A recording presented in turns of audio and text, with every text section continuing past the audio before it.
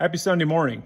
A couple years ago, I read the book of Luke, one chapter a day, which is 24 chapters. So starting December 1st, I read chapters, 1 and then finished with chapter 24. So you get to know the whole story of Jesus and the reason for the season. And my cousin Dino wanted me to do it last year. I didn't do it. I just replayed the videos that I made the year before. This year, I thought I'd record them again and post them, and hopefully my reading's a little bit better. I look older, so I'm gonna just start with Luke chapter 1. Here we go. Introduction, Luke chapter 1. Many have undertaken to draw up an account of the things that have been fulfilled among us, just as they were handed down to us by those from the first were eyewitnesses and servants of the word. With this in mind, since I myself have carefully investigated everything from the beginning, I too decided to write an orderly account for you, most excellent Theophilus, so that you may know the certainty of the things that have been taught. The birth of John the Baptist foretold. In the time of the Herod, king of Judea, there was a priest named Zechariah who belonged to the priestly division of Abijah. His wife Elizabeth was also a descendant of Aaron. But both of them were righteous in the sight of God, observing all the Lord's commands and decrees blamelessly. But they were childless because Elizabeth was not able to conceive, and they were both very old. Once, when Zechariah's division was on duty and he was serving as priest before God, he was chosen by lot, according to the custom of the priesthood, to go into the temple of the Lord and burn incense. And when the time of the burning of incense came, all the assembled worshippers were praying outside. Then an angel of the Lord appeared to him, standing at the right side of the altar of incense. When Zechariah saw him, he was startled and was gripped with fear.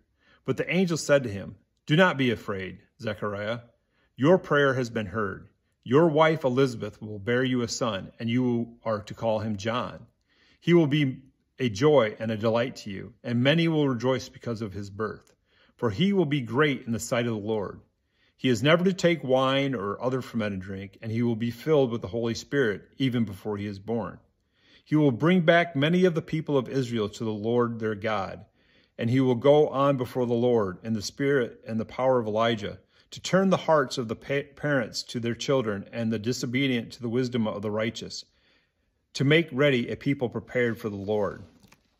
Zechariah asked the angel, "How can I be sure of this? I am an old man, and my wife is well along in years." The angel said to him, "I am Gabriel. I stand in the presence of God, and I have been sent to speak to you and to tell you this good news.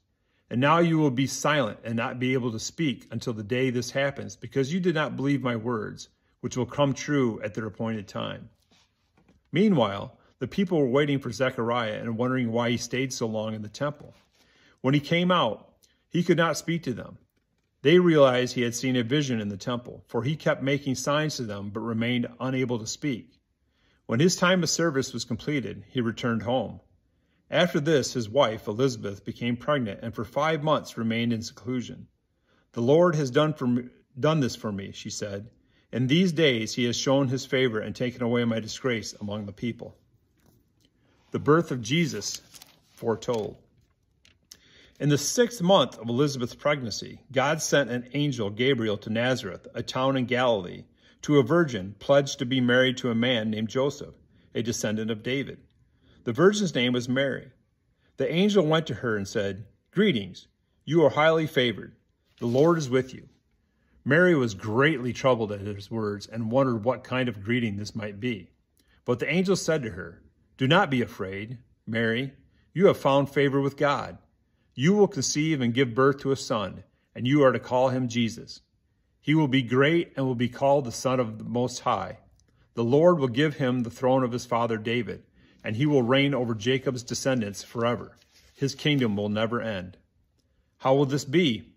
Mary asked the angel, "since I am a virgin?" The angel answered, "The Holy Spirit will come on to you, and the power of the Most High will overshadow you. So the Holy One to be born will be called the Son of God. Even Elizabeth, your relative, is going to have a child in her old age, and she who is said to be unable to conceive is in her for 6 months. For no word from God will ever fail. I am the Lord's servant, Mary answered. May your word to me be fulfilled. Then the angel left her. Mary visits Elizabeth. At that time, Mary got ready and hurried to a town in the hill country of Judea, where she entered Zechariah's home and greeted Elizabeth. When Elizabeth heard Mary's greetings, the baby leaped in her womb, and Elizabeth was filled with the Holy Spirit. In a loud voice she exclaimed, "Blessed are you among women, and blessed is the child you will bear. But why I am so favored that the mother of the Lord should come to me. As soon as the sound of your greeting reached my ears, the baby in my womb leaped for joy. Blessed is she who has believed that the Lord would fulfill his promises to her." Mary's song. And Mary said, "My soul glorifies the Lord, and my spirit rejoices in the God my Savior, for he has been mindful of the humble state of his servant. From now on, all generations will call him blessed, for the Mighty One has done great things for me. Holy is the name. His mercy extends to those who fear him, from generation to generation. He has performed mighty deeds with his arm. He has scattered those who are proud in their most thoughts. He has brought down rulers from their thrones, but has lifted up the humble. He has filled the hungry with good things, but has sent the rich away empty. He has helped his servant Israel, remembering to be merciful to Abraham and his descendants forever, just as he promised our ancestors."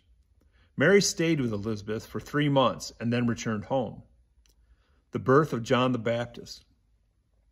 When it was time for Elizabeth to have her baby, she gave birth to a son. Her neighbors and relatives heard that the Lord had shown her great mercy, and they shared her joy. On the 8th day they came to circumcise the child, and they were going to name him after his father Zechariah. But his mother spoke up and said, "No, his name is to be called John." They said to her, "There is no one among your relatives who has that name." Then they made signs to his father to find out what he would like to name the child. He asked for a writing tablet, and to everyone's astonishment, he wrote, "His name is John." Immediately his mouth opened and his tongue set free, and he began to speak, praising God. All the neighbors were filled with awe, and throughout the hill country of Judea, people were talking about all these things. Everyone who heard this wondered about it, asking, "What then is this child going to be?" For the Lord's hand was with him. Zechariah's song. His father Zechariah was filled with the Holy Spirit and prophesied, "Praise be to the Lord, the God of Israel, because he has come to his people and redeemed them.